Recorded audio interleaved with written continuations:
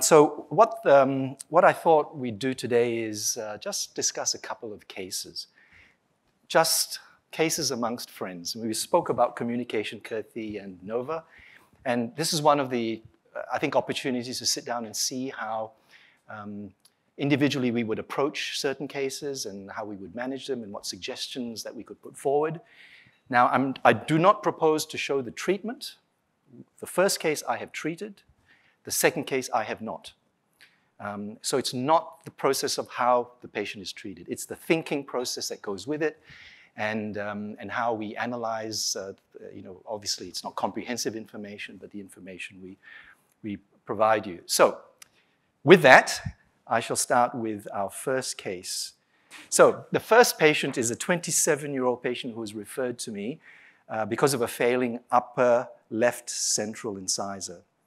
And you can see, obviously, there's an issue with her lip line. Thank you very much. I can see it now. And 6 years prior to her coming to see me, she fell over when ice skating and traumatized her front teeth. The tooth was subsequently endodontically treated, and then it was crowned when it discolored, and then things went along quite well until in the previous 6 months before seeing me, the crown had dislodged twice. So there was obviously a problem with retention of the crown, and from a restorative point of view, the prosthodontist who referred the patient to me deemed the tooth to be no longer restorable, and we were looking at a solution.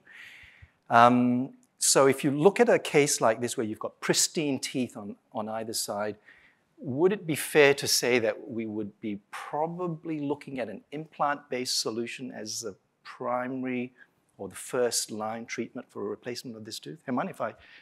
Because we need to agree that an implant's going to be the solution.